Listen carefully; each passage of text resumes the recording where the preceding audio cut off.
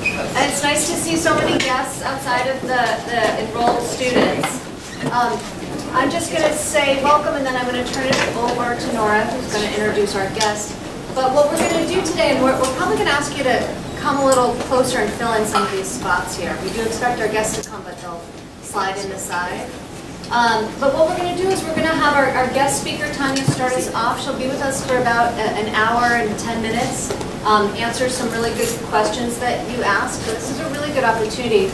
We know there are people in the room who've heard Tanya speak before who want to be here just for her. She's really phenomenal. And then we're actually going to move directly into our action lab after, and then we'll take a break after that. So we're just going to ask you to kind of power through with us. We'll spend the last part of class reflecting on some of the themes in the class, but then giving you some time in your book clubs, and we can end a little early if we're super efficient. Sounds good, right? Okay, so I'm going to turn it over to Nora to introduce our speaker. Good evening. It's my pleasure to get to introduce our speaker for tonight, Tanya, I apologize. As a community leader and activist, Tanya Watkins is the Executive Director, Lead Organizer for SOUL, Southsiders Organized for Unity and Liberation. SOUL helps low-income people of color build and leverage power for their communities. As a mother, writer, and community organizer, Tanya's is a strong and effective voice for police reform. So please join me in welcoming her tonight.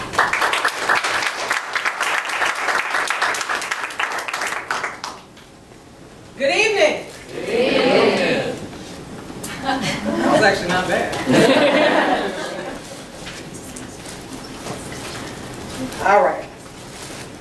So let me preface this with saying, number one, I'm a writer, so I write. Number two, I'm a cursor, so I write. All right? Structural violence is one way of describing social arrangements that put individuals and populations in harm's way. The arrangements are structural because they are embedded in the political and economic organization of our social world. They are violent because they are an injury to people. Neither the culture nor pure individual will is at fault. Rather, historically given and often economically driven, processes and forces conspire to constrain individual agency. Structural violence is visited upon all those whose social status denies them access to the fruits of scientific and social progress. From Pathologies of Power by Paul Farmer.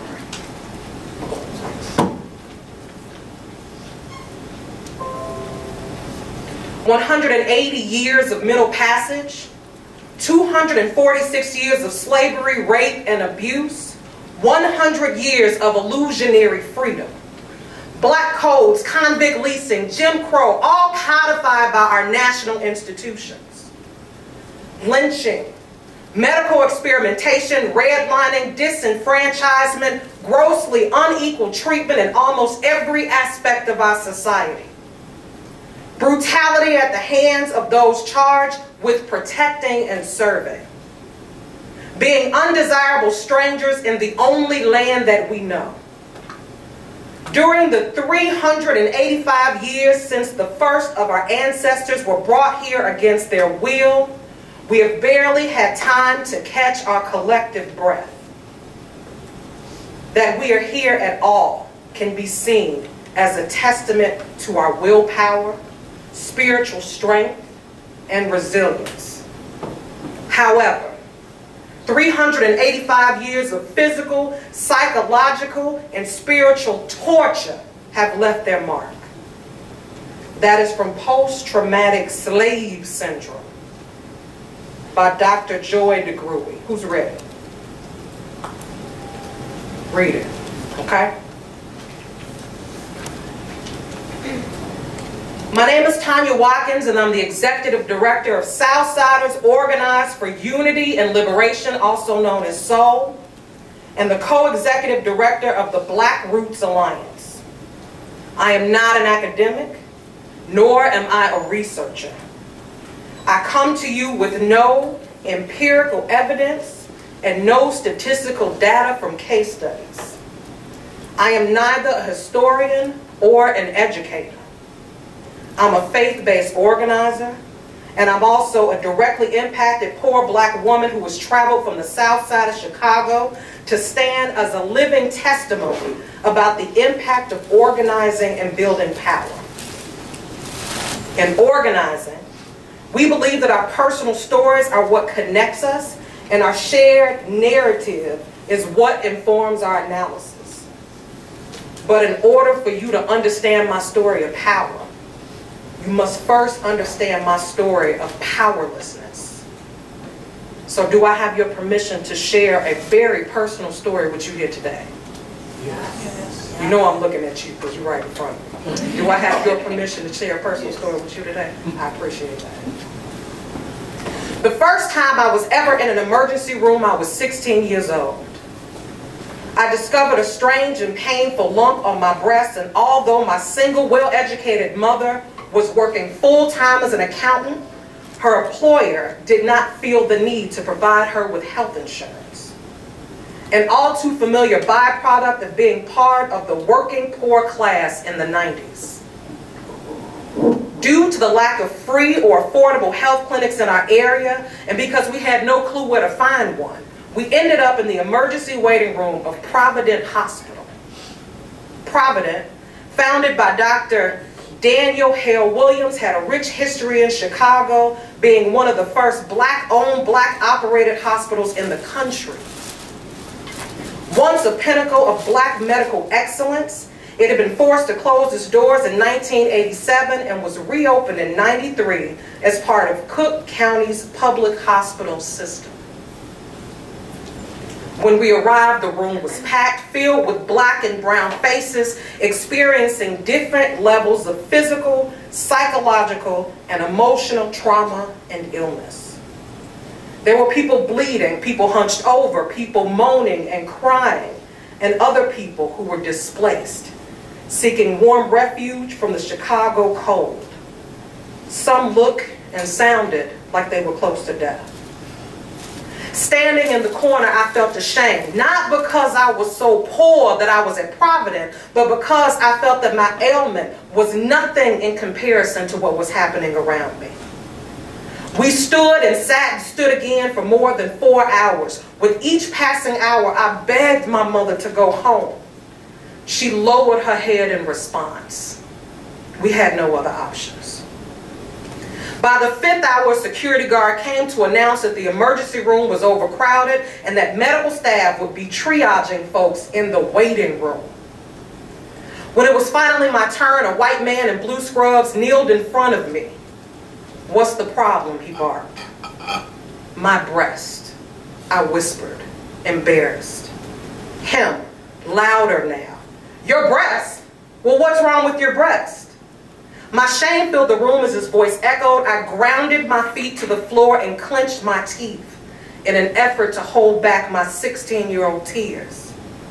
I found a lump on my breast. "So you came to the emergency room for a lump on your breast. How is that an emergency?" he said. My mother stepped in. "It hurts her, and we don't have insurance." I didn't know where else to take her. He sighed and rolled his eyes. He took me over to the corner of the room and clumsily wheeled over a hospital curtain suspended on rods. He grabbed a chair and pulled up a seat. "Lift up your shirt and bra," he ordered. I looked around nervously. I could see the faces of the waiting patients through the large gap between the curtain and the wall. I could feel the cold of the room running its nails up and down my spine. I could see the impatience of this white man who had been so inconvenienced by having to lay his hands on my fat, disgusting, poor black body. And out of the corner of my eye, I could see my mother, leaning on the wall, head bowed in her own shame, feeling powerless to protect her child in this moment. It was then I realized that I was a person in this country that was not afforded the luxury of basic human dignity because I was poor and I was black. My mind rushed back to the images I had seen of tortured black bodies, not from history books, but in contemporary times, humiliated and threatened by police officers on the street. 2 years earlier, the image of a black man flashing across my TV screen being beaten nearly to death by so-called peace officers as he gasped for air and pleaded for his life. All of this public violence and terrorism being sanctioned by the state that it pledged to serve and protect all. And I could never be so bold to compare that teenage experience to the disgrace of that countless experience of disgrace to that of the countless black women made to stand naked on the auction block during American chattel slavery, or to the utter terror of thousands of women of color who are incarcerated in the system, who are hosed down and have their private part violated by prison guards. But what I know is this: I stood before a white man who was ordering me to expose myself because I felt that I had no other choice. And I lifted my shirt, closed my eyes, and wished myself to the furthest corner of the universe. And the rest I pushed as far out of my recollecting consciousness as I could. But the next thing I remember was being prescribed an antibiotic that we couldn't afford. So I lived quietly for the next 4 months with a throbbing and painful lump on my breast. I walked away unhealed and re-traumatized by yet another racist and classist system that had been charged with my care and protection. My story is just one of a growing collection of stories of how the system of health has participated in the marginalization of people of color, not only in Chicago, but all over the country. It is in no way a story of the past, but the face of healthcare in poor communities of color all over the United States. What is happening in black communities should be considered a national travesty by organizers and health leaders alike. And waking up and beginning to have these delicate conversations about dismantling and rebuilding these systems to create a culture of health as it should be is critical in this moment. I organize to build power, to change the dominant narrative around all systems present in this country, and to impact legislation to deliver tangible systemic change to communities most in need. But organizing and activism by directly impacted people also, although a necessary component in organizing to win, comes at a cost. Erica Garner was forced to relive the death of her father at the hands of police over and over again as she traveled the country, took to the streets, and fought tirelessly and selflessly for black liberation.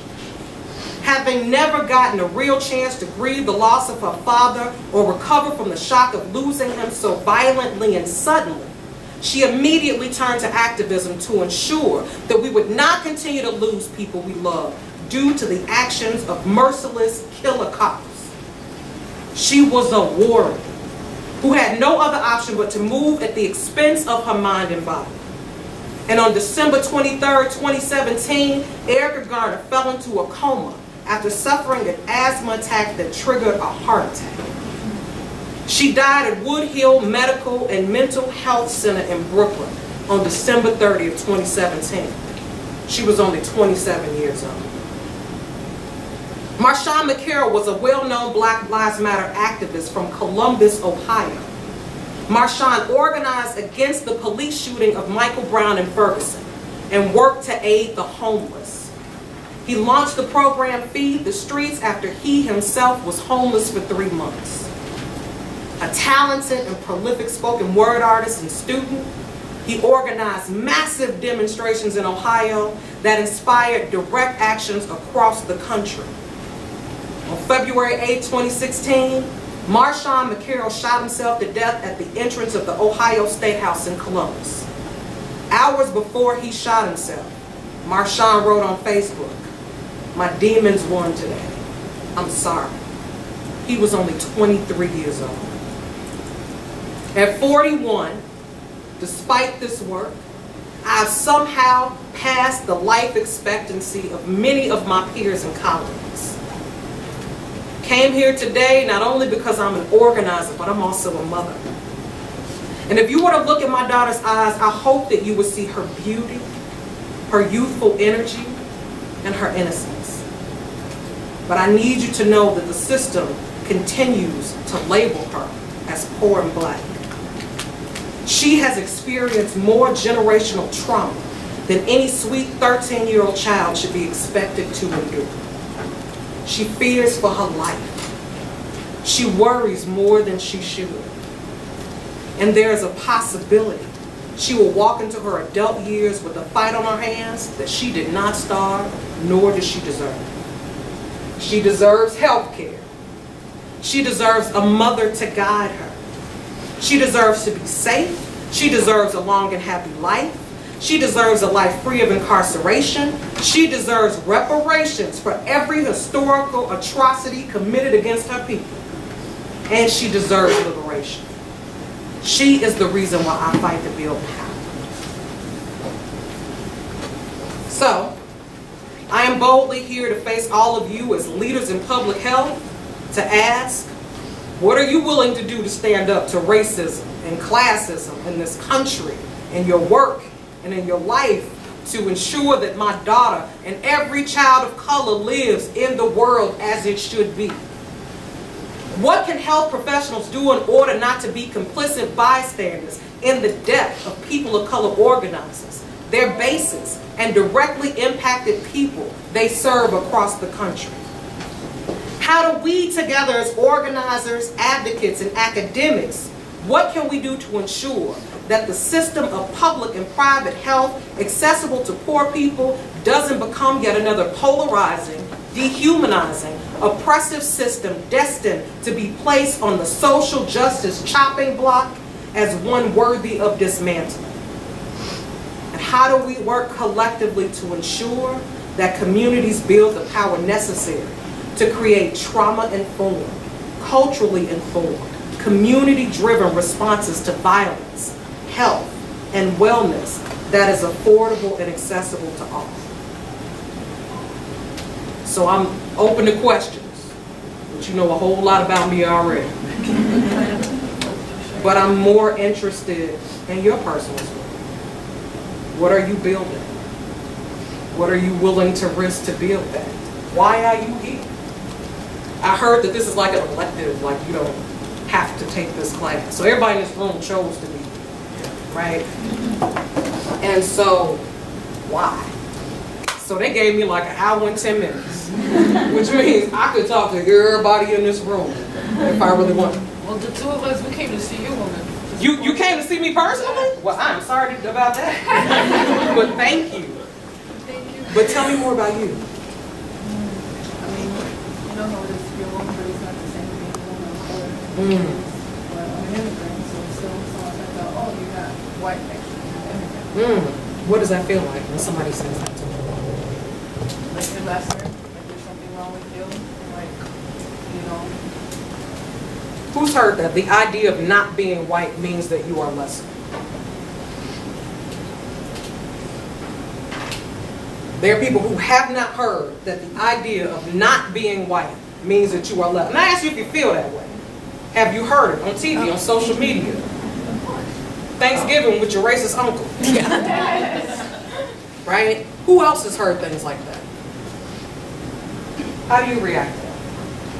How does that feel when you hear it?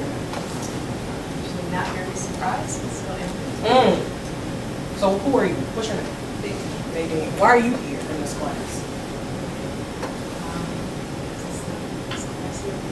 It's the best class. Who agrees it's the best class here in the school? So what do you want to take from this experience with these people?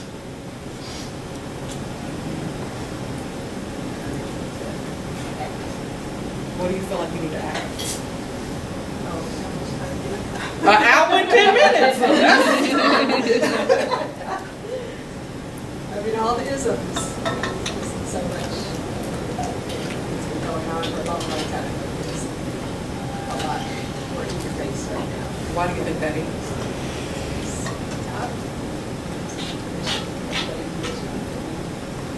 not like it's a big surprise that there are people out there who are racist and homophobic and sexist and everything else, but we're going to feel a lot more comfortable speaking up now because they've been doing it. Not just speaking, but acting. Who agrees that because of the president, I don't say his name, because the reality is he's the president. People say, not my president. Yes, he is. We all are presidents. But who thinks because of him racism is worse?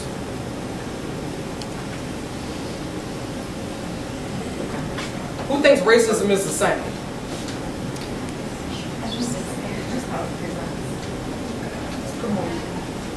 Why do you think it's the same?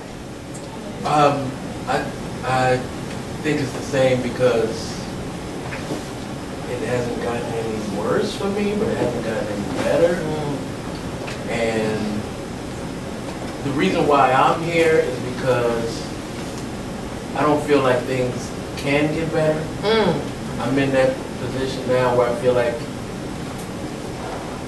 this world is just going to get worse and worse and worse. And so I'm looking for, searching for, and hoping for that, you know, that light, that, you know, spark, that something to get me out of that feeling, because I see so much, and there's glimpses here and there of, you know, positivity, but those are so few and far between that, yeah, I just feel like it's not gonna get. I'm gonna come back to that. I was gonna say that I feel like it hasn't. I agree that I feel like it's both. It hasn't really changed, but I feel like with this whole, being elected has just exacerbated issues that was already just bad. It kind of gave people like white supremacy groups and like supporters more fuel to just, you know, be more outward with it now. So I just feel like a lot of things that's just been happening since his whole presidency is like, oh, now people just don't really give a fuck no more. They just say what they want. Like, it was more kind of like low key, but now it's just all out there, all over the U.S. But, and I also feel like he set back a lot of policies that were put forward that was helping our communities. He's like overturning those, so he's setting us back a few years back. Like the other day, I just saw the article about trans people not being able to enter the army now. So a lot of the things, like, I mean, you look at all the cuts that he's made to like Medicaid and Medicare, like just a lot of programs that we need in place. Like they just like, because it's not their issues. Like they just, you know, they're not going to be willing to invest in our community because they don't. It's like, and then again, there's not a lot of people on the policy level like that look like us. You got people that's telling us what we need for our community, but they don't even know nothing about our community, never been in that community. So you have, like, I saw an article on Facebook the other day, like they had this whole group of like white politicians talking about women's health. Talking about our vaginas. No, it was no women. Can we say vagina in this class? It was no women in that meeting. It was all white, like it was all men. It was all men. I was like, wow, this is like, but y'all talking about women, so y'all don't have one woman here in this like committee, like talking about women's health. I was just like, wow, like it just like it was like really bad. Like it's just like laughing, like wow, seriously, this is like a joke. Like it's just like a lot of things. It's just like it can be discouraging in a way too, but it also, I just feel like as a whole we just have to do more and just not give up on those things, even though when things seem like it's getting worse, we just have to, you know, continue to hold on to faith. That's real. That's real. I see more discrimination with brown and black community, especially in brown community now. We know for the president say we could be charged, people not go to access to medical care, and people die for things they can prevent, like take medication for blood pressure or diabetes, but people now start now asking for that service, and I see more people afraid, especially for be deported. and separation in families, and see more violence in the community too, because I'm from Little Village and we constantly see young people die and no programs. And I know they're not gonna put money in that community because they don't care about this kind of communities and not, you know. So who agrees? You see it more. It's extended to more communities, right? Say that again? It says it promoted, like advertised. Is it the advent of social media?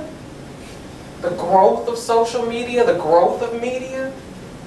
Or is it just that it is emerging? So when Donald Trump was elected, I was actually in Portugal during the election. And I was there with 3 white women, which was weird. No offense, my wife. I never like, you know, I was like, why you keep washing your hair every day? Right?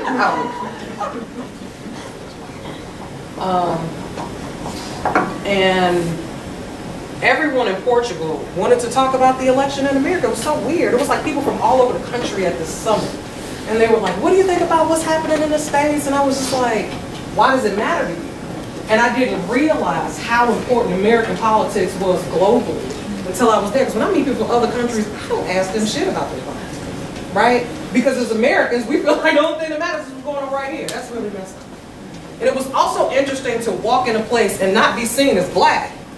People would just be like, oh, you're American. And I was like, that's deep, right? But everybody was saying, well, how do you feel when you feel it's going to happen? I was just like, Donald Trump ain't going to win. There's no way in hell. Like, you know, he like a TV star who's like super racist and gross and doing all stuff. Americans know better than that, right? So when the election happened, like, you know, there, when it's night is day and it's over there, what's that? Time zones? Whatever. Y'all know what I'm talking about. And so when we woke up in the morning, when I woke up, the women that I was with were sobbing. I mean, like audibly upset. And so I got up and I made me a bowl of Portuguese cereal and I'm just walking around and they're like, why are you not falling apart? And I had to look at them and say, as a black woman, my life was fucked up yesterday.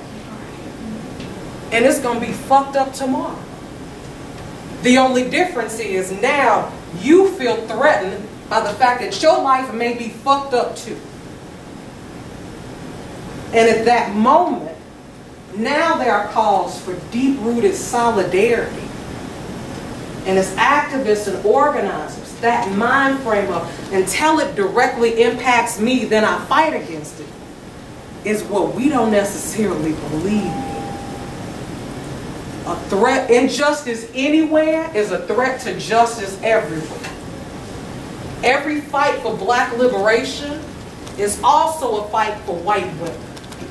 It's also a fight for gay men. Because as a black woman, I truly believe that my liberation is deeply connected to the fact that everybody in this room thrives. And I don't organize from a place of hope or happiness. I organize, number one, out of love for my people and love for the people in this room and anger. Unfortunately, happiness breeds complacency. When you feel good, you don't do shit. Right? When you got everything you need, you don't ask for more. Well, you shouldn't unless you like fucked up capitalist, right? But when you feel that your life is threatened, you react. And so that understanding that my kids cannot thrive is what pushes me to continue. Because when you truly feel hopelessness, you give up completely. You got up and you came to this class because you are looking for something.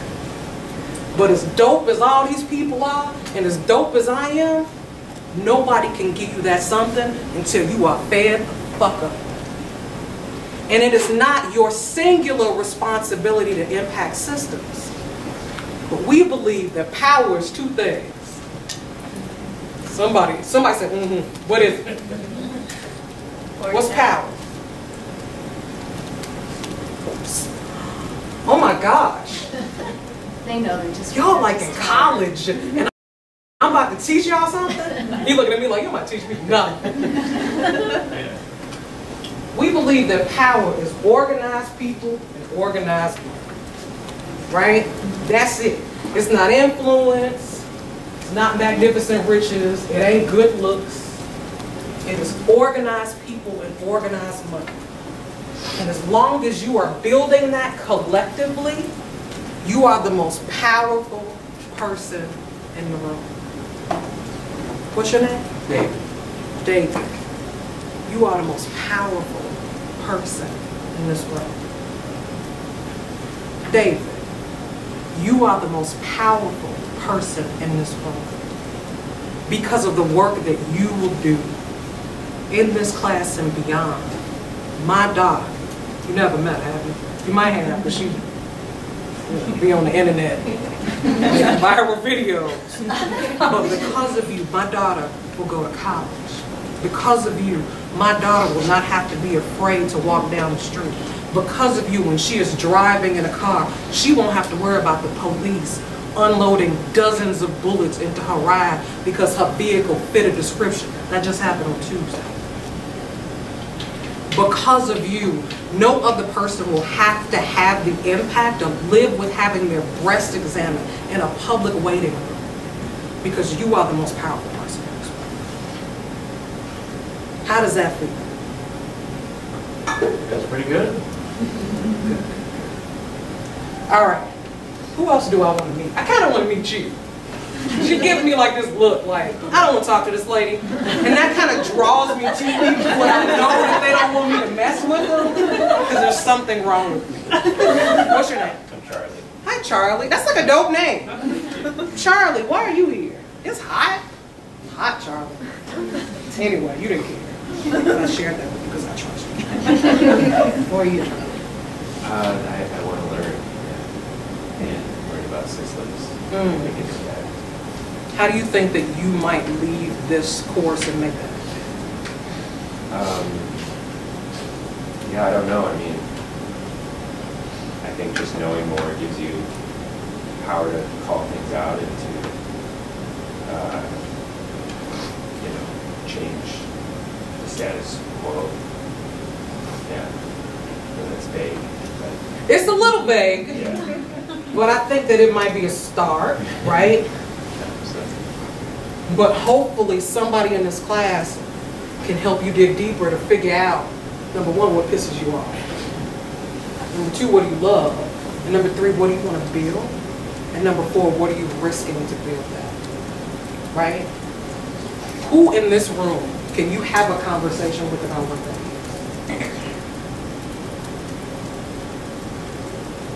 I mean, yeah, I think a lot of people. Somebody like literally volunteered. That's how invested this person is in you, Charlie. What's your name? My name's Laura. Laura Yeah. is all about Charlie and what Charlie is trying to build.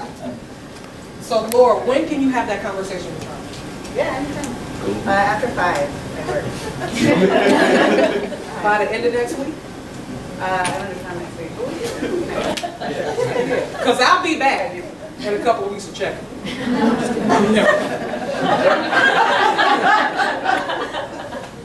I'm going to move over here. You have this beautiful piece of art that's calling me, so blame that. All right. And also, like, you have this amazing smile, and you look like you're on the verge of something. So I'd like to know who you are and why you're here. Well, my name is Pat. It doesn't really tell you who I am, but I'm here just to further my own understanding of these structural inequities and try to bring that back to my community, enhance the dialogues that I have, enhance my participation, my engagement with my community, and take it to the next level so that I can continue to step in and do something. So Pat, who do you consider your community?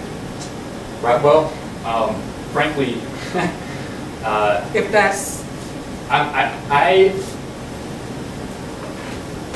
the biological world at large, my community is this earth, this Mother Earth, which is what I got right here. I mean, this is what it's all about. She gave us life, she gave us everything.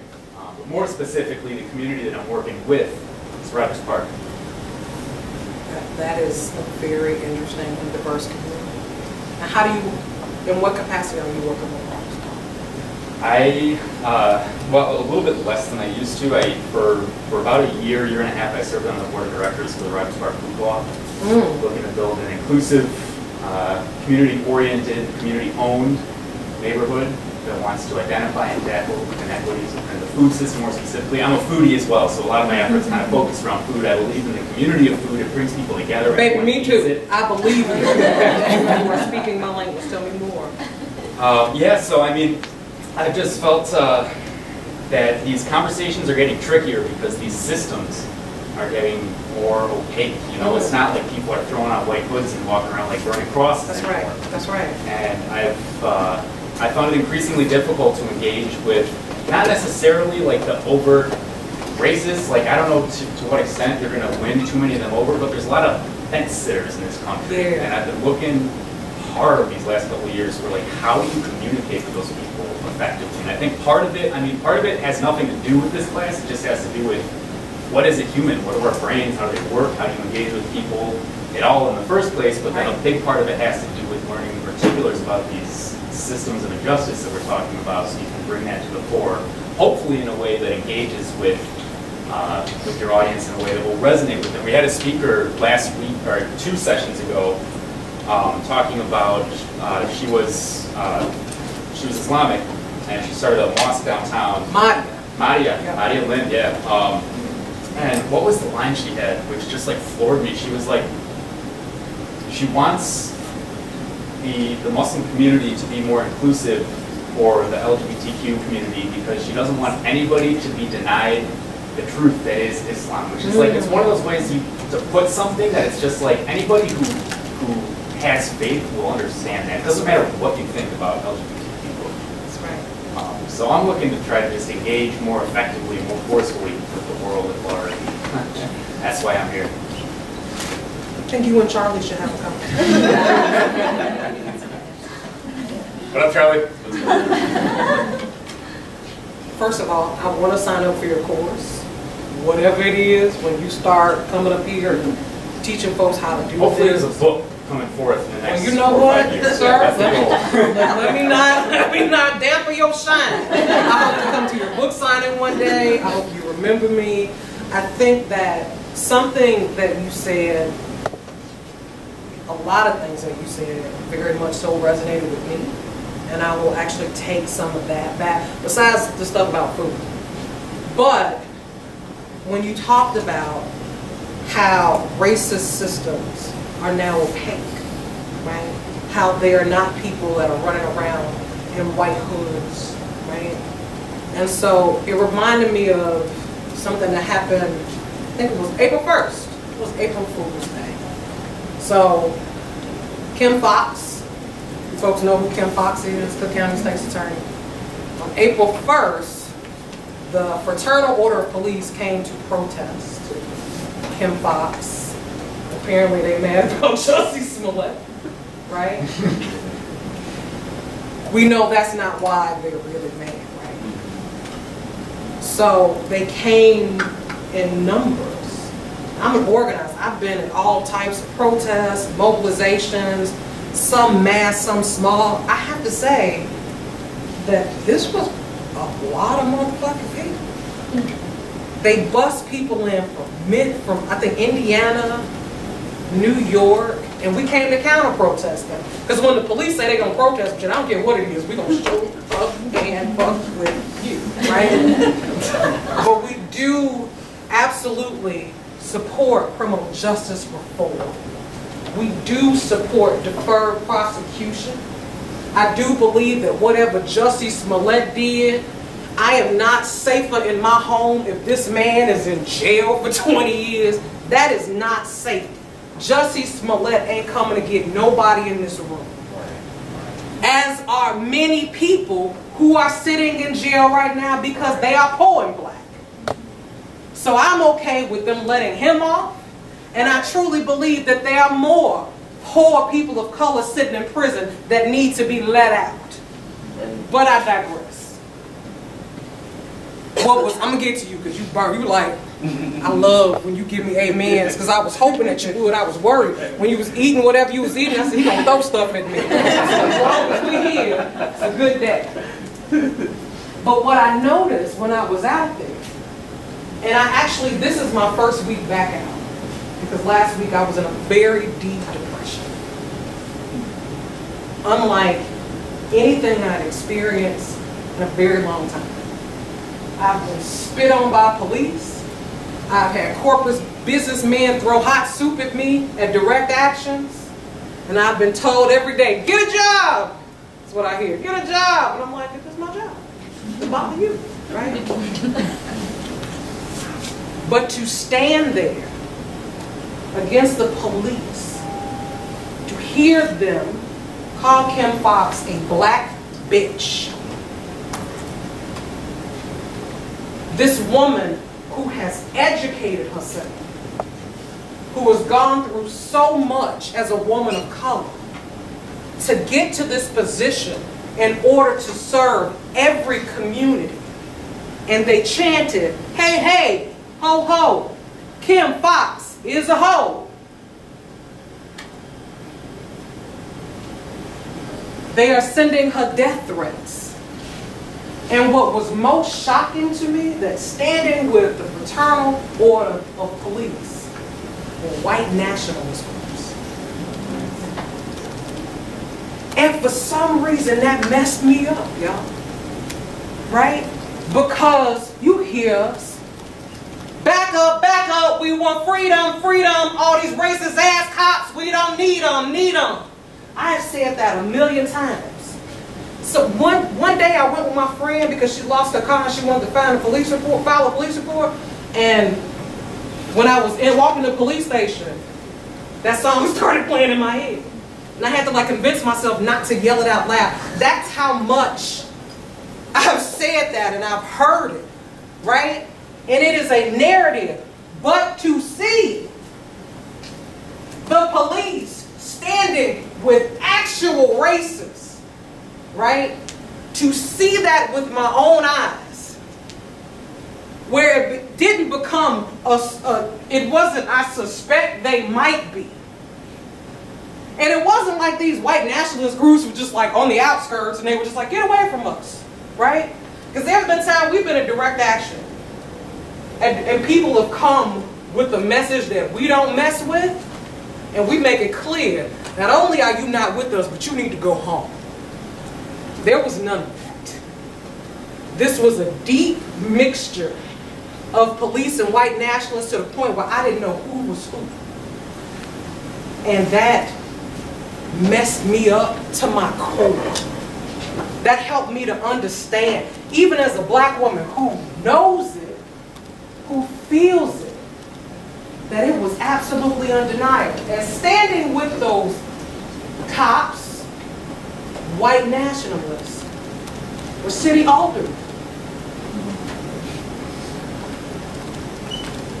And I'm looking at the press, right? And they're over there on our side, and we are small in numbers, and we are loud, and we're moving back and forth, and they're looking for some kind of fight to break out. Where's Jesse Jackson? Where's Jesse Jackson?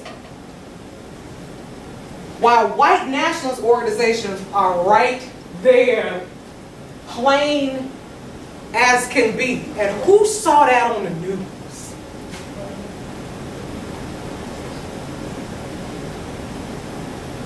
When the Fraternal Order of Police was actually confronted with the photos that these white nationalists were there, do you know what they said? No, they wasn't.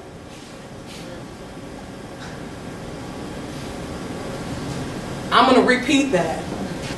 When they were confronted with photos of white nationalist groups saying that they were there, the Fraternal Order Police said, no, they wasn't. And guess what the press said? Oh, okay.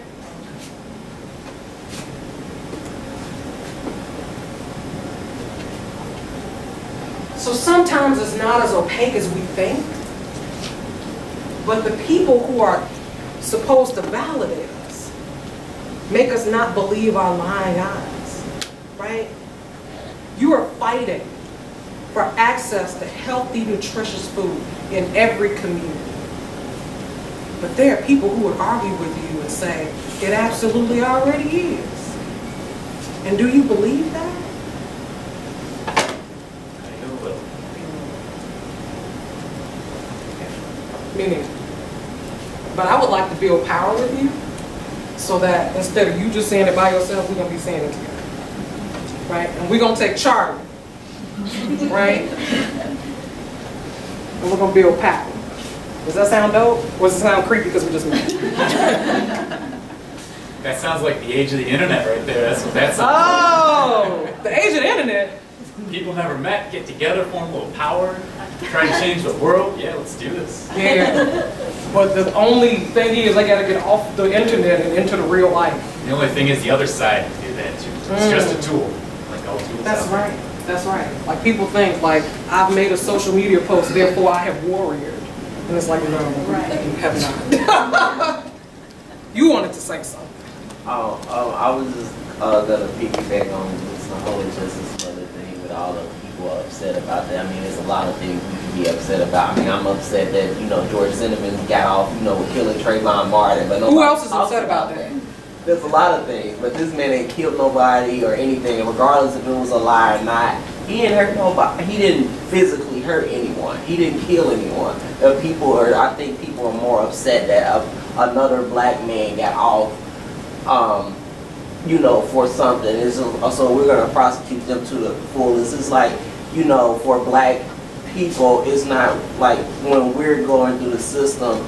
Because I've had friends that's going through a situation right now too, and she said something that really resonated with me, that it's not black people is, you know how the saying goes, it's like, oh, you're innocent till proven guilty. No, you're guilty until you're proven innocent. So they're gonna take every extreme measures. I mean, if you look at everything as a whole, black people are, you know, they serve longer sentences, that we're in the system longer. We're at the, you know, it's us, it's black and brown people that are, you know, not getting that, you know, criminal justice that, for us, like, it's just not happening. That's right. So, yeah, I just wanted to say that.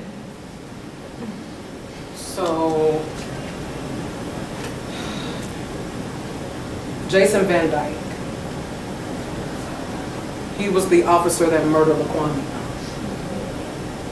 How many years did he get in prison? Right. 6, right? Was it 6? So there is this amazing movement attorney named Sharon Mitchell who said that he actually defended, I think it was like a young man who had stolen like some candy bars or something, and he got a longer sentence than Jason Van Dyke for a crime of survival. So that is, it's not, the thing is, people don't say, like, you feel that way. We don't feel that way.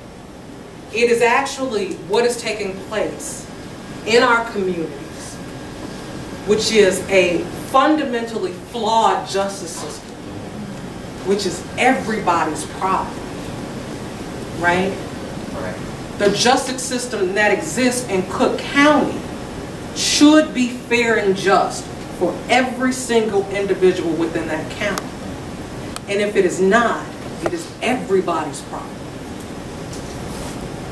So why ain't everybody doing something about it? Doesn't affect the I think individual people maybe feel powerless to create like community level change, like on their own. And I think that's, I think that the value like collective action with, you know, coalition building is undervalued. And I think that in order to dismantle racist systems, you have to work collectively. Yeah. Like, I don't think, I could not have said that any better. Right? And what it looks like to people is sometimes like scary, right? Like when I use words like collective action, right, or mobilization, people go, oh, that thing when you march down the street and yell at people and then you get drug off to jail by the police. And I say, well, yeah, and people who create public policy, right? Folks who go to law school and then come out of law school and they get connected with organizations like the ACLU, right? Or the Chicago Council of Lawyers. There are places other than the ACLU that do amazing movement legal work, right? Or they make a decision to like throw the fuck down in the public defender's office, right? There are people who do research. Like, I believe that police officers are some of the largest contributors to political campaigns, either collectively or individually. Who here is smart enough to research that? Is somebody. Thank you. Everybody was like, not me. I know y'all are. Don't play with me, right? And so figuring those things out. How do we fix it? Maybe we get the money out of politics. So nobody has that kind of financial power over elected officials, right? Who does that work? What does that actually look like? What does that mean? Does it mean democracy vouchers? Does it mean small donor matching? Does it mean nobody can take a political contribution? That does not require you going to jail. And that is a way of building collective power. What did you say? What's your name? I forgot to ask you your name. Me? Yeah, oh, what's your name too? Javante. Javante. And what's your name? Cat. Cat. What did you say about building collective power? I just said, like, in order to dismantle racist systems, we have to build, like, collective action through, like, coalition building. That's right. That's right.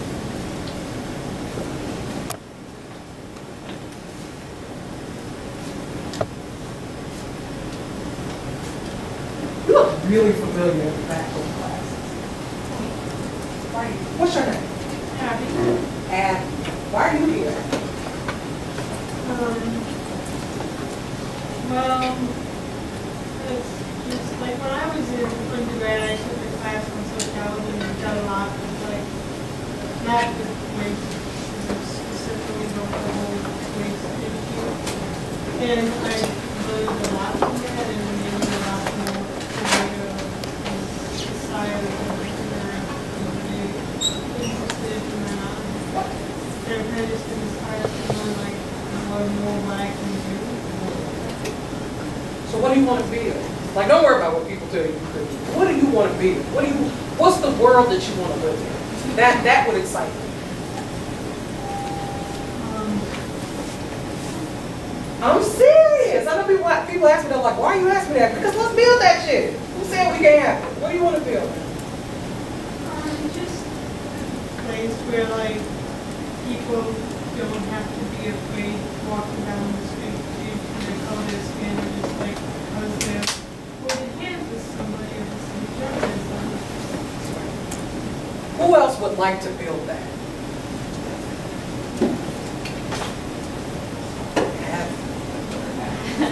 You got like a army, like ready to throw down with you. Who would be down with helping Abby build that? I'm sorry, you lost the title. Abby is now the most powerful person in the room. How does that feel, knowing that there are people who are willing to build that role? That's a lot. Feels good. Feels empowering. Does it feel possible? Yeah. Who would be willing to donate $1 to what Abby wants to build? How many people in the room? About 2,000, 3,000? Perception. But I think that's a lot of money. You have a lot of people and a lot of money who believe in your vision, right? And so sometimes that's part of building collective power. Just being brave enough to say what you want to build. I want to build a world without prisons. I'm an abolitionist. And when I say that, people get like really super scared. They expect me to like walk in with like a beret and like, you know, like a big old gun, you know. But I am a prison abolitionist. And what that means for me is I do not believe that the world gets better due to cages. Incarceration and policing in this country is supernatural. It is unreal that we invest more and more money into something that is proven to be historically ineffective. The prison industrial complex has grown exponentially, and so has crime together. Chicago's getting worse. Well, instead of this many cops, we need way more. Who does that?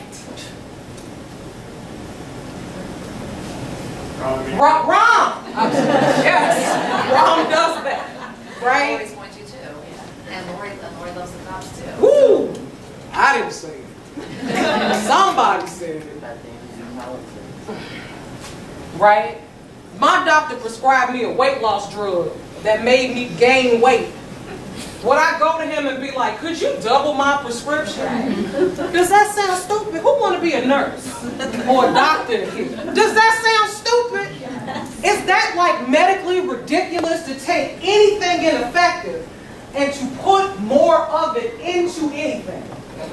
And that is what we do with policing and incarceration.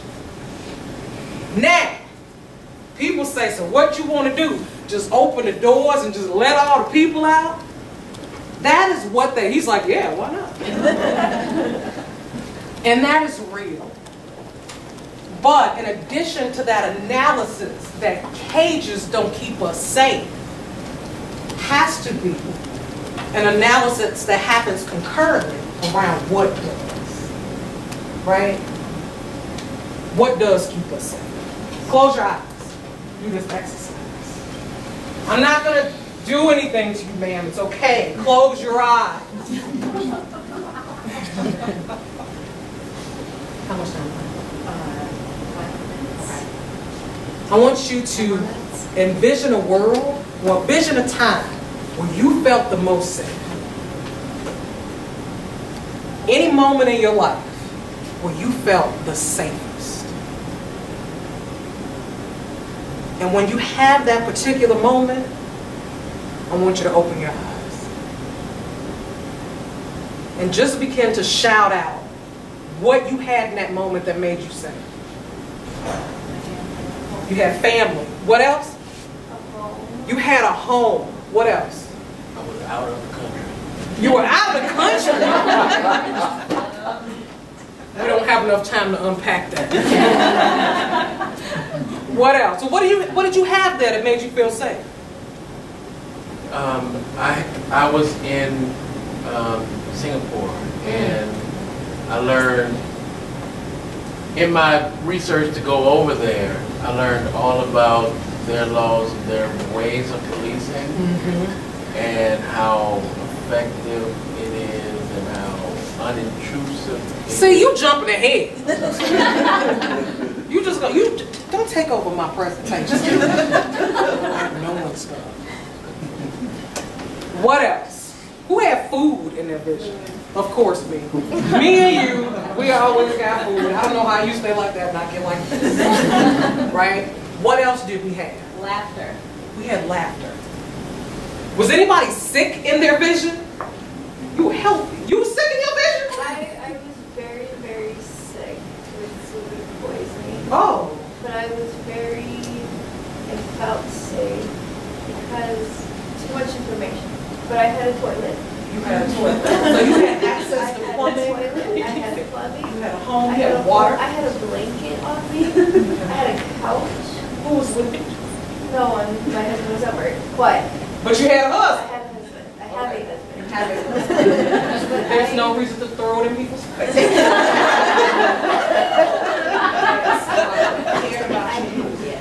Yes. And I technically had food. I didn't feel like eating it. Right. But you couldn't. You wanted to. Yeah. Who in their vision had police? Okay. So we named some of the things that we need to put in communities to keep people safe. Food. family, right? A husband who is here and available and not incarcerated, right? A home, laughter, you had joy. My memory is always with my grandma, right? And I'm laying like on her side meat, I don't know what to call it. I have her dad's side meat, right? And she smells so good. And there's something cooking, right? My grandfather's sitting in his chair, he's retired. We didn't have to worry about nothing. And there were no cops. So how do we invest in those actual things that keep us safe? And make sure that they're available to everybody? Who thinks that it would be dope to build a world like that? Raise your hand. Guess what? Congratulations. You are all prison abolitionists. Give yourselves a hand. All right. So I'm actually going to wrap this up because it's like 6:30 and I got to eat around this time. This ain't going to do. Right?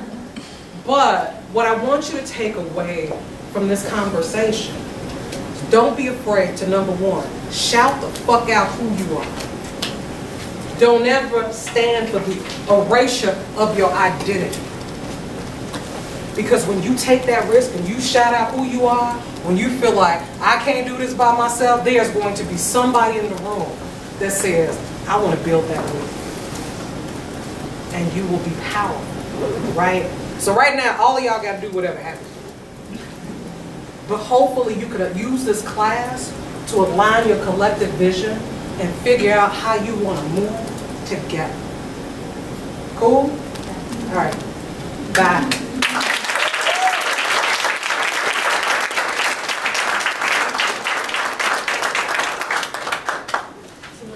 So before I leave, on May 6th, so we'll be having an action. All right.